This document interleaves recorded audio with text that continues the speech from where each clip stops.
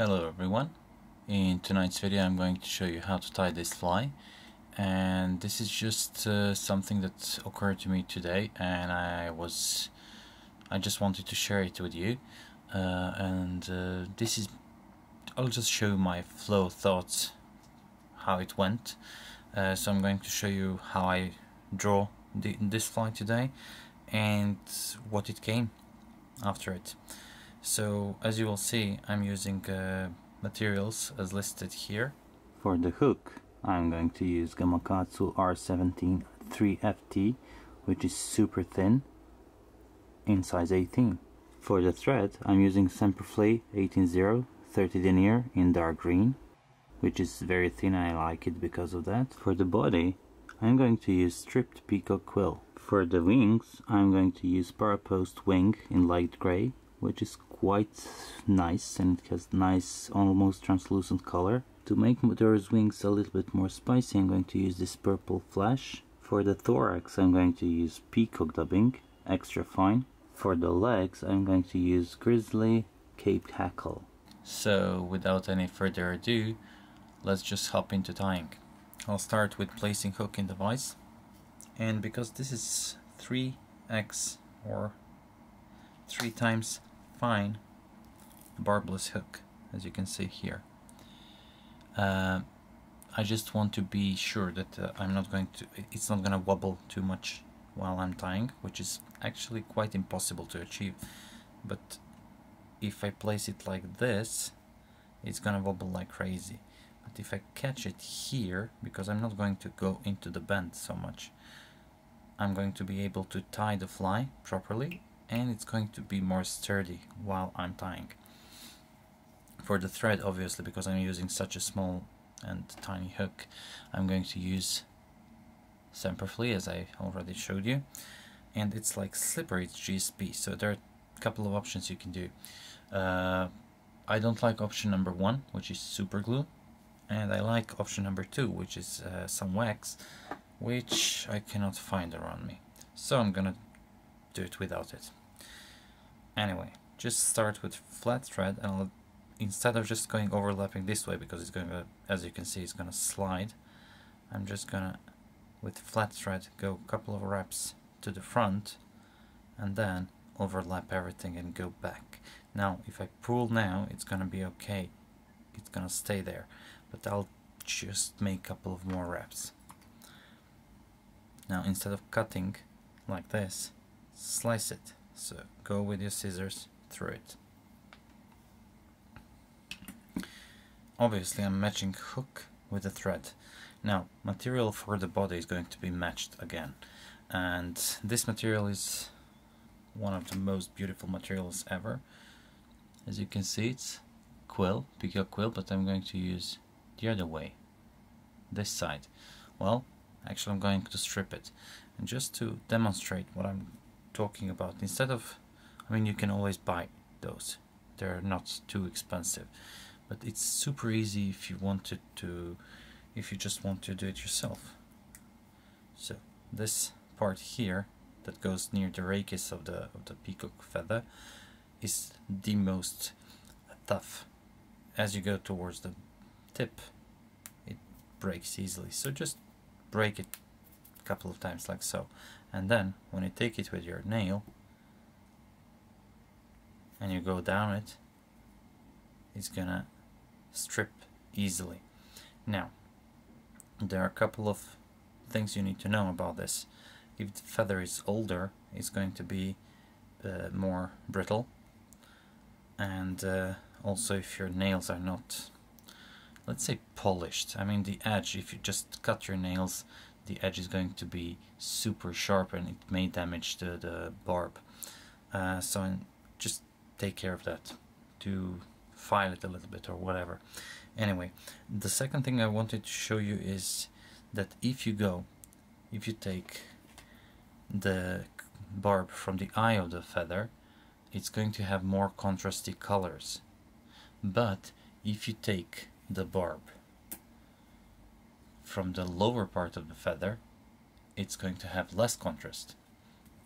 Now I'm going to use this one that has less contrast, but I'm going to cover body of the fly like so.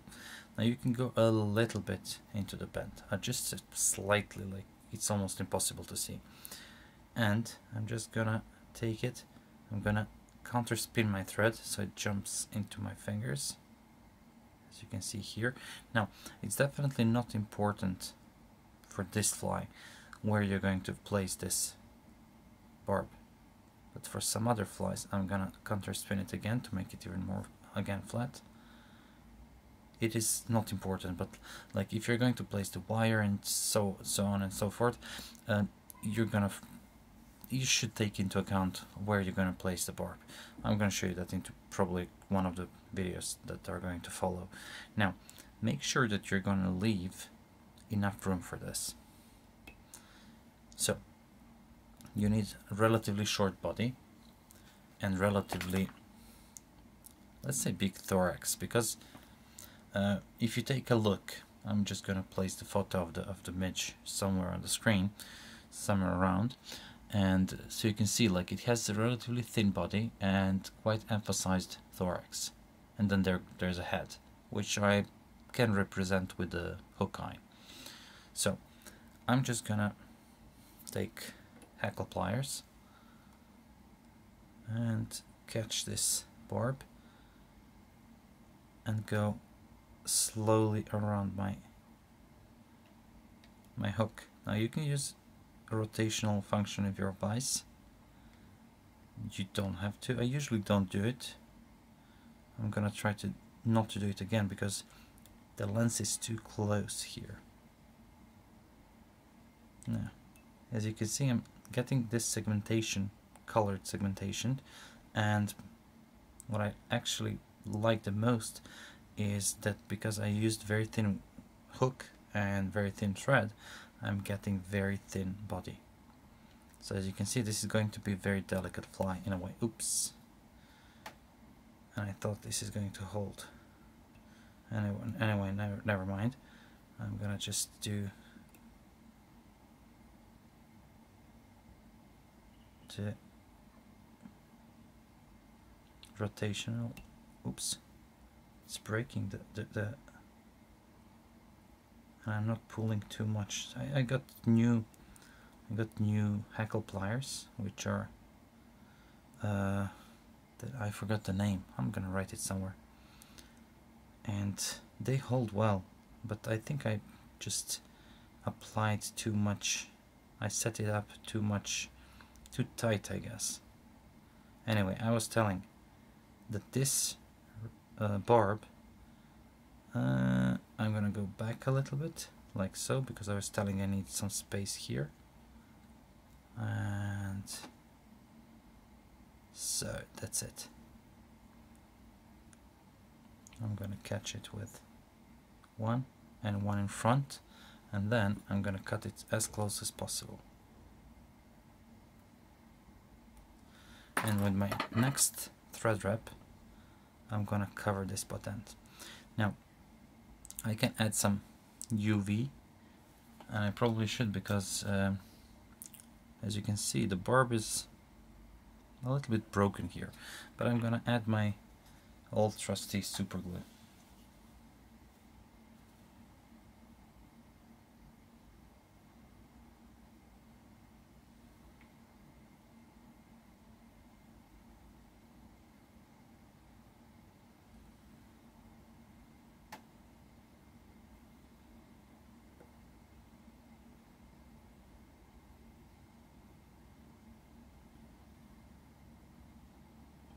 I'm going to collect the excess super glue with my bodkin like this. I'm using this part which is not covered with glue. So what I just did, I placed a little bit of super glue all over it. This one dries very quickly. It's 502. You can buy it in some Chinese stores if you want. It is going to allow me to protect the barb over here, because it broke, and I have to admit I'm a little bit lazy to remove it and tie another one. Now I'm gonna take grizzly hackle and prepare it. So remove all the webby part from it, and then just remove these barbs a little bit. Now you have shiny and dull side, so dull and shiny side of the feather. So if you want shiny side to face forward, place shiny side to face downwards and place the rachis like so. So I'm putting it like sideways, as you can see here, and then in touching turns, I'm not doing turn one on the top of another, I'm doing touching turns, so one next to each other. I'm gonna cut this barb now. Did I? Yeah, it seems okay. So I'm gonna place it and secure it here. Yeah, I need to remove a little bit more, I guess. So, okay, good. That's why it's good to have some fine pointy scissors. You can go very close. Now, as I told you already, I'm using this power post thing for the wings, and this is definitely too much, as you can see. So I'm just gonna take away like super tiny amount, and if you think you have quite enough, remove one or two. So I'm gonna prepare this. So I'm going to attach those wings, and as you can see, if you counter spin your thread, the thread is going to jump into your fingers and you don't need to fight it.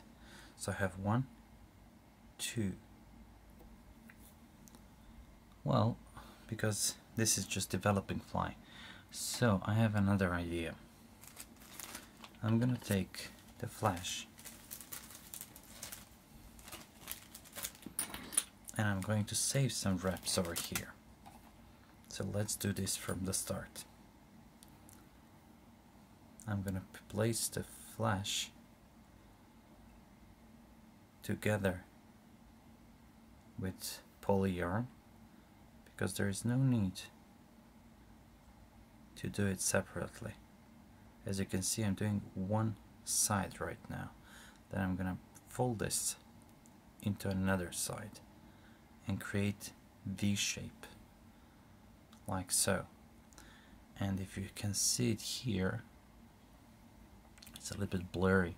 It's not autofocus, but you see enough, I think. Let's see it like this.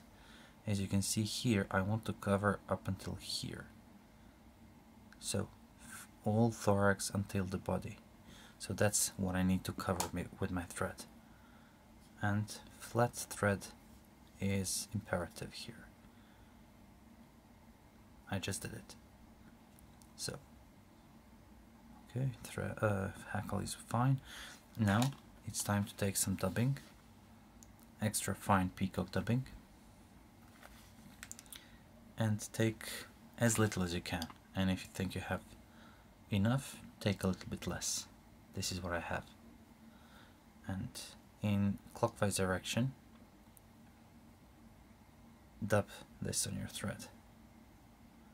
And you're going to get a noodle that's what, maybe 1.5 centimeters long, maybe like that. I'm not sure, like that's it, but you'll need to develop a sense of feeling, a hunch for this, and create a little thorax here that's quite distinct compared to the body over here. Like you can see the contrast in thickness. And I also left quite a bit of hook here, and I'm gonna cover it with thread. Counter spin, go back, because I'm gonna catch my hackle over here. And look at this. I'm going to go just relatively dense with hackle, and when I jump off the dubbing, I'm also going to catch my hackle here. 1, 2, and because this hook is so soft, let's call it soft, it works, it moves. I'm gonna place my nail and just tighten this a little bit. And then I'm gonna place 1 or 2 locking wraps in front. Then again, don't cut, just push your scissors into this to prevent cutting the hackle barbs. Now, the reason why I tie this in V shape, which is a little bit ruined, let me just see which way it goes. Yeah, it's like this. I'm just gonna stretch it a little bit here, and then take dubbing needle or whatever you can to help you create the length of the wings you want. And this is what I need. I want a little bit longer wings. And let me hold this here. Now it's again very crucial that you have counterspin your thread. So because if it's not, it's just gonna jump and fall off the eye and fall off the eye. If you have it counterspun, it's going to place right where it belongs. 2, 3. Now I'm gonna catch my hook again and pull down with my thread to lock everything in place, and this should be it. Let me see if I close the eye. No, it's going to be fine. Yep, it's going to be fine. Now, oops, this one I didn't catch, which is okay. I can just cut it. And now, because you can use super glue to put here and just make it a little bit more secure, I don't want to do that. I'm just going to place 2 whip finishes here. So one is going to be on the top of this one, like so. So 1, 2, 3, and then pull back to secure everything. And the other one, or 2, is going to be here, and I'm gonna push with this thread. I'm gonna push, and as you can see, I'm like using so many reps. This whip finish here is not to secure anything else, but to lift this front part up and lock it here so it won't pull out. Now everything that's left is to cut the thread. You can cut this close, or you can leave a little tag. I just like the tag. It's super slow, super small, as you can see, but I cut it by an angle so it looks ugly a little bit. Now, dubbing needle, and I'm going to just see where are my wings and then push them apart. And I'm gonna pull a little bit stronger, like so. I'm gonna break this off, and then go with your scissors just like here, and don't do it at once like so. No, go a little bit, little by little, and then just create V shape, like more or less like this, like my scissors over here, like so. Or you can even make it flat, but I like this, so when the fly lands on the surface, it's gonna stretch a little bit more, I guess. That's just the idea. So this is concept beta version of the fly, and it's quite delicate, as you can see. Now look at this. Look how nice it looks from the bottom. It has that nice shine. It doesn't have too many of those wings. It's like quite sparse, and those legs are slightly oversized. I forgot to discuss it. Those midges, like, they have quite long legs, so I don't want to make small legs for this. And also longer legs that go to the sides are going to hold your fly better on the surface.